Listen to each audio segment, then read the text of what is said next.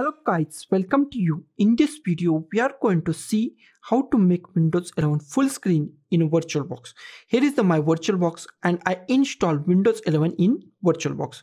I want this Windows 11 as a full screen. That is very easy in the VirtualBox. First of all, just go to the devices and here we find insert guest additional CD image. Just click at here. And one image is added to your drive or CD. Okay, then just go to the recycle bin.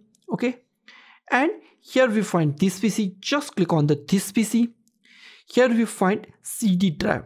That is the drive that we added. Okay, now just double click on this.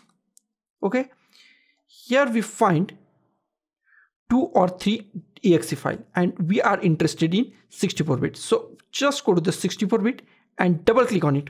Okay, and click on the yes, click on next and click on the next, install it and click on the reboot. Now it is reboot.